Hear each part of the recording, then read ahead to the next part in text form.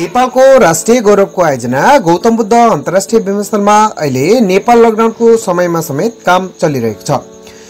करिब निर्माणको अन्तिम चरणमा रहेको यो आयोजनाको काम फुल फेजमा नभए पनि काम रोकिएको छैन।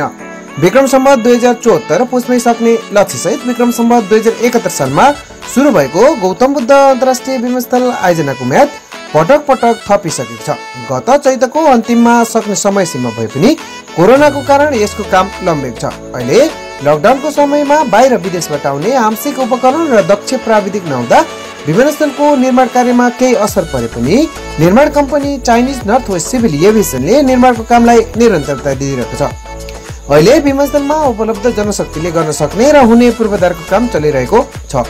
विमानस्थलमा light fixing, baggage handling system बाहेक अन्य विमानस्थललाई आवश्यक अधिकांश सामग्री आएर जडानको काम भइरहेको र केही जडान हुने प्रक्रियामा रहेको छ।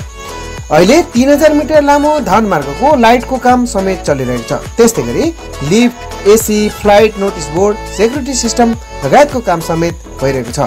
अहिले विमानस्थल पार्किङ, ट्याक्सी वे लगायतका ठाउँमा लाइटिङको लागि पोल लगाउने काम भइरहेको छ। त्यस्तै गरी टर्मिनल बिल्डिङको फिनिसिङ, एसी जडान, टाइल मार्बल लगाउने काम समेत चलिरहेको छ। साथै विमानस्थल परिसरमा तारबारको काम समेत सुरु भइसकेको छ। त्यस्तै गरी अहिले गौतम बुद्ध अन्तर्राष्ट्रिय विमानस्थललाई चारैतिरबाट घेर्ने परिपथ करिब 15 किलोमिटर लामो सडक निर्माणको काम समेत चलिरहेको छ। यो सडक असार मसान्तभित्र 8 किलोमिटर पक्की र 7 किलोमिटर ग्राभेल योग्य बनाउने योजनामा निर्माण कम्पनी रहेको छ।